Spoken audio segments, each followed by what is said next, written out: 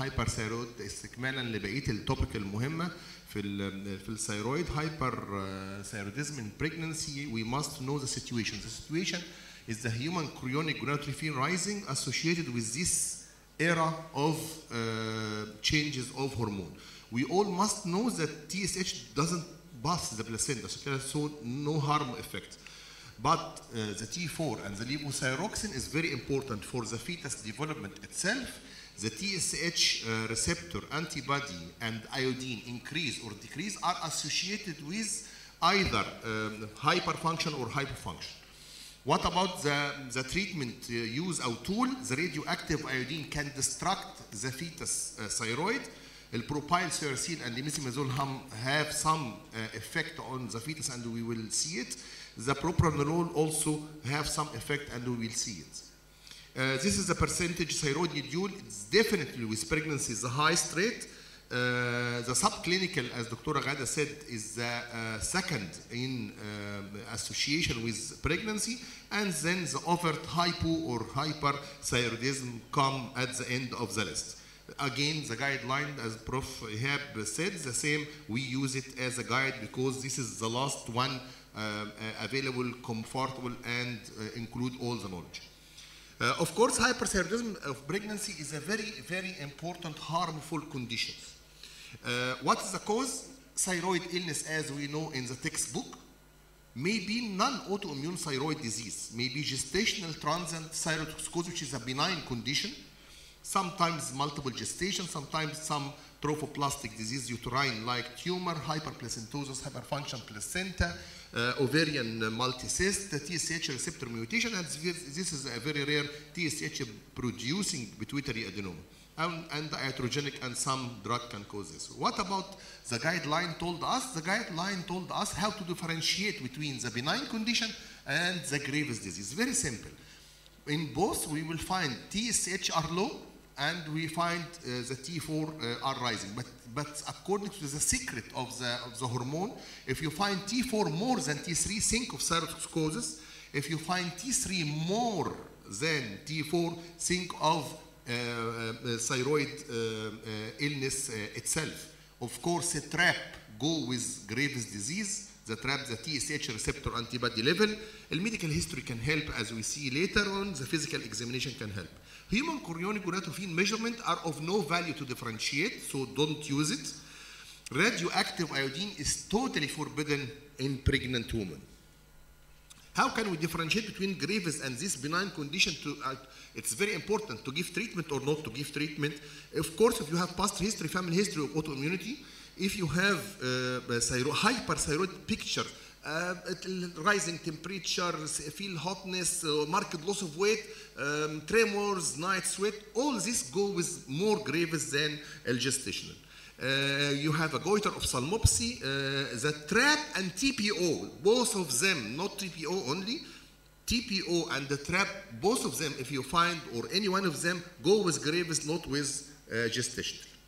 So again, to the guideline, how to treat: rehydrate the patient, treat the vomiting, antithyroid not recommended, beta blocker can be considered.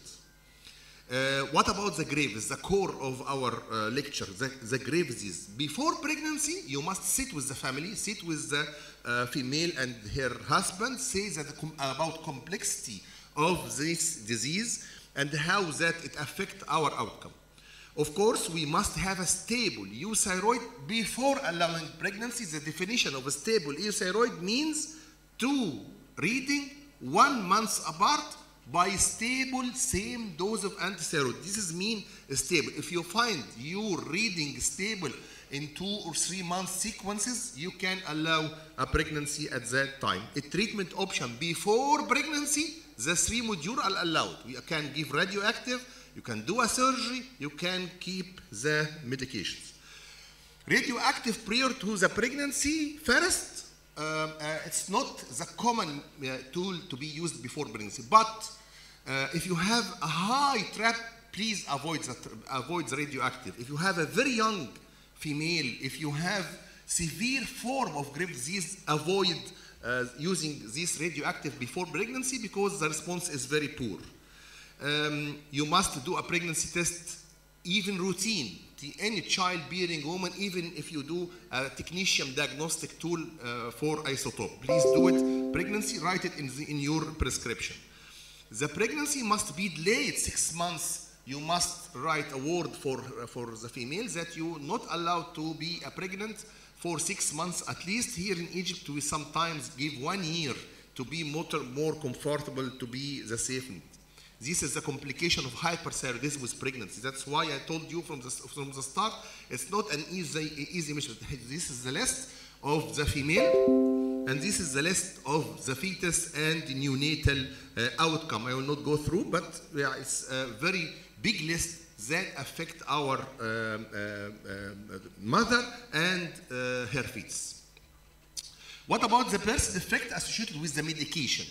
Methimazole, carbimazole are the same. Here in Egypt, we have carbimazole and we have numericazole, the other one, but methimazole, it's not common here in Egypt, but it's the same metabolite like for carbimazole.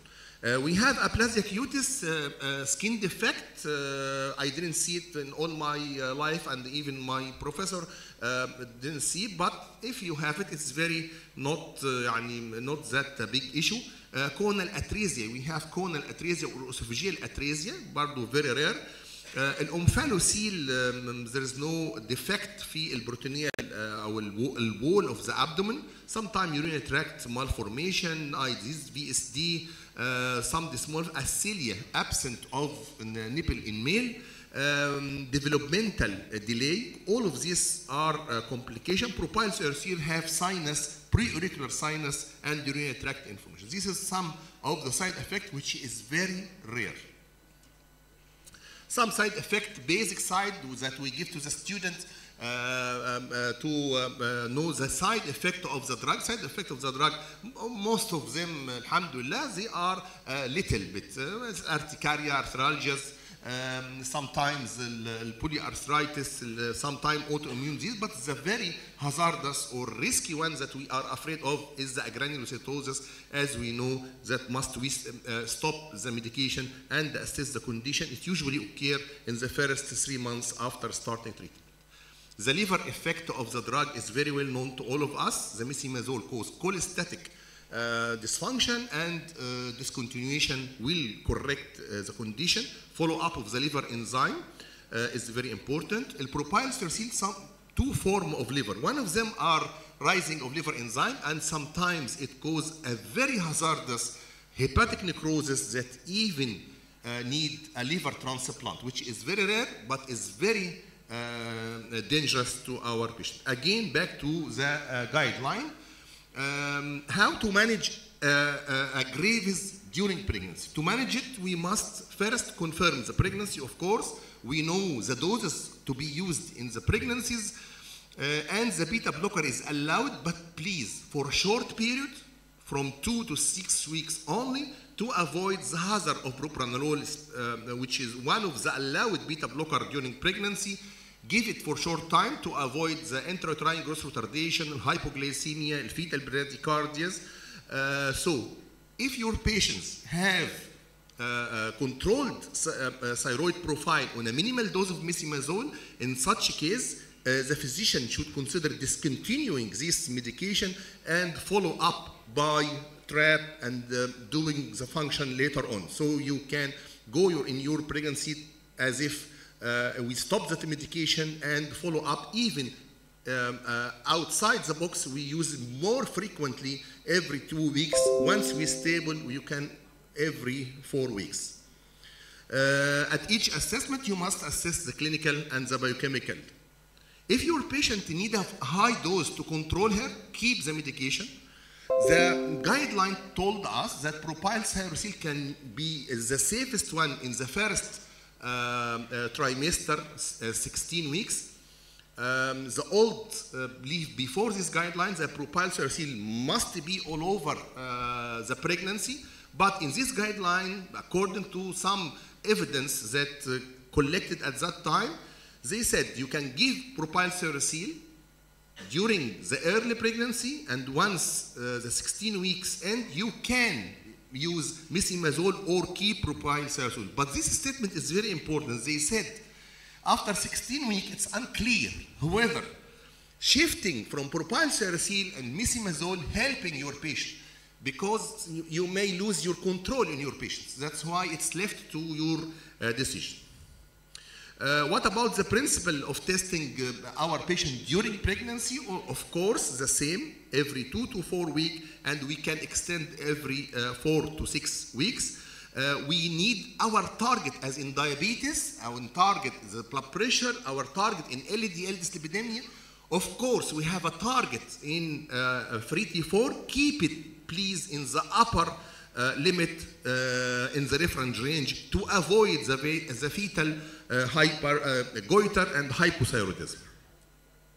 A combination to give LT4 and antisteroid is not recommended at all in all medicine, except in this situation, which is isolated fetal hyperthyroidism. In isolated fetal hyperthyroidism, you can give antithyroid to treat the fetal hyperthyroidism, and you give the LT4 for the mother. What about thyroidectomy? It's allowed in the second trimester if the medication is contraindication or if the medication is of no value, especially if the TRAP is 3 times and the fetal hyperthyroidism is present. The TRAP is very important to differentiate between the Graves and physiological. It's elevated usually means Graves disease, and the follow-up, again, like gestational diabetes, we need a timing to search for the TRAP. They recommend to search it in the 18-22 weeks, and then repeat again in 30 to 40 to 34 weeks again to have another look, especially if it is elevated. Take-home protocol, again, it's conclusion of all the lecture, as I have said. Preconception, you have the 3 modules. You can give radioactive, you can have thyroidectomy, you have antithyroid drug. First trimester, please use propylsalicylate and tell your patients that the propylsalicylate is not used drug nowadays except in 2 conditions. If you have thyrotoxic crisis because the conversion, or in pregnancy because it is safer than methimazole or carbimazole. Second trimester, we continue the same management. Either keep the propylsalicylate or you can shift to methimazole. And third trimester, continue again on your medication and then do a TRAP. Have you seen the side box in the 32 weeks, the TRAP negative and the TRAP positive. If you have TRAP negative with euthyroid, in this condition, consider discontinuation of your medication, and postpartum, as we said before, we can keep either medication for our lady, or you can stop if it is euthyroid and the TRAP negative. If it is TRAP negative with hyperthyroidism, the same as TRAP positive, in this condition, you continue the medication, postpartum, continue the medication, and keep eye on the thyroid profile. Thank you, Mr. Chairman.